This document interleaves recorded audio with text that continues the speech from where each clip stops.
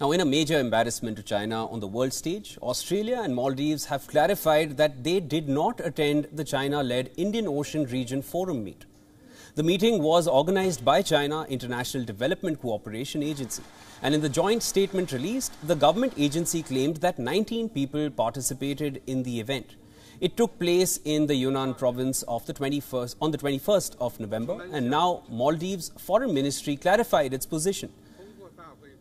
Malé said there was no official representation from the country, adding that they relayed the no participation message to the Chinese embassy on the 15th of November.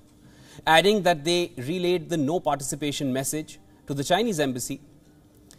Meanwhile, Maldives' former president Mohammad Wahid Hassan was present at the forum meet, but Malé explained that it could not be considered as an official representation by the country.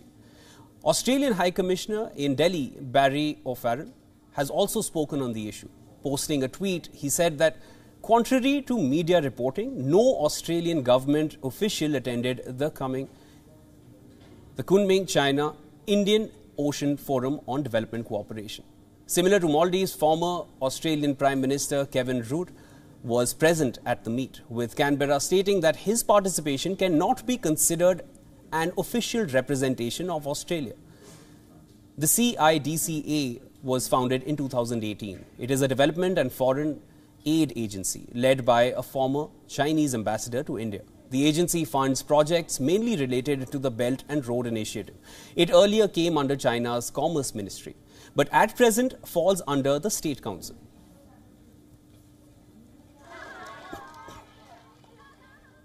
For more on this, our principal diplomatic correspondent Siddhant Sibal is joining us live from New Delhi. Siddhant, can one even quantify how embarrassing this development has been for China, that also on the world stage? Well, it's embarrassing for China because the joint statement mentioned countries, 19 countries, including Maldives and Australia.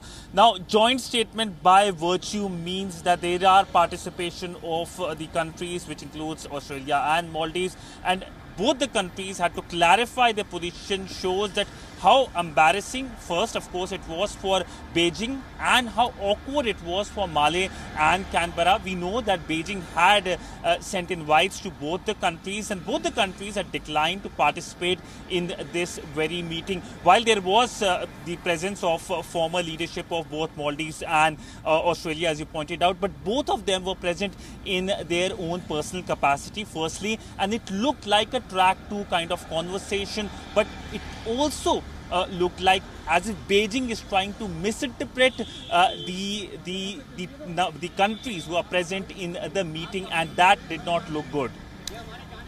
What was China planning to achieve by hosting such a meeting?